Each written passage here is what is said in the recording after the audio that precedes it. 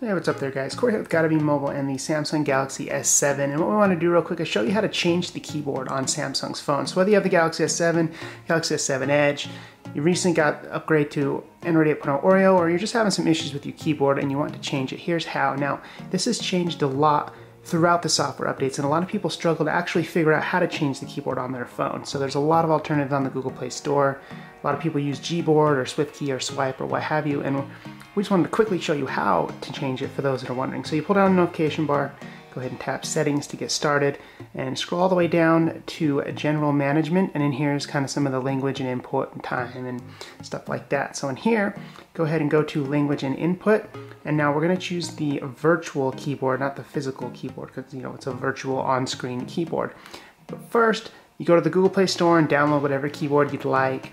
Download Gboard or a couple of the top ones from the Google Play Store. So once you have the keyboard you want, come in here, go to Settings, General Maintenance, Keyboards and Input, and then here you have just a list of the few options available. So once you download a keyboard, you have to go into Manage Keyboards first. So here Samsung's obviously is enabled by default.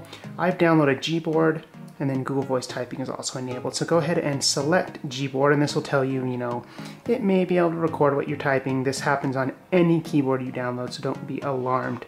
Go ahead and tap OK, and now the phone knows that there's more than one keyboard available on your phone. So from here you can go in and change settings and customize the keyboard as you see fit. Now before, you could quickly just toggle it and quickly change to the new keyboard you just enabled.